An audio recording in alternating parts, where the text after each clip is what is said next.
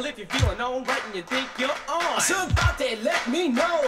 Well, everybody in the place put a whistle in your face. Scream it out and say, yo, hit it.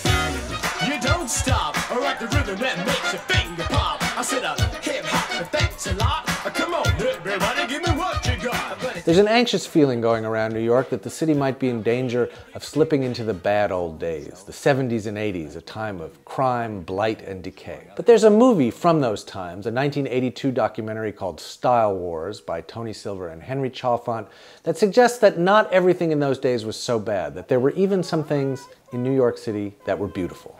You know it, tell 'em we all live. This is the original old master killer of the Manila Thriller right here that you're looking at. The original king and loves to do his thing. Style Wars pulses with energy, which doesn't just come from the hip-hop soundtrack or the noise of the streets. It's a matter of the filmmaker's skill and dexterity in weaving together disparate elements of documentary style. For one thing, there are breathtaking shots of subway trains festooned with brightly colored graffiti moving across the cityscape. There's also a dry, somewhat didactic voiceover that recalls the glory days of Canadian educational television. In the 1970s, New York graffiti, rapping, and breaking became the prime expressions of a new young people subculture called hip-hop. There are interesting interviews in this movie, a lot of them, but you don't really get the sense of watching a whole bunch of talking heads. Instead, because of the handheld camera work and the real sense of character that emerges from these people, you get a strong feeling of being there, of being in this moment, in this subculture, in this city. Yo, what up, check it out, what up? The filmmaker's sympathies clearly lie with the young people who are spray painting empty walls and subway cars, but the movie does do its best to give both sides of the controversy. Is that an art form? I don't know, I'm not an art critic.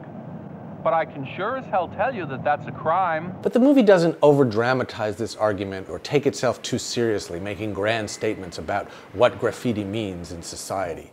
Instead, it's interested in the people who make this, who practice this art form, in why they do it, in how they do it, in what it means to them. A lot of trains, a lot of fun, a lot of art. Art that's going to be a part of New York City's history forever. These kids, who come from all different racial and economic backgrounds, are not motivated by a desire for money. Instead, they want to make their mark on the city they live in and transform it into their canvas, into a work of art in its own right.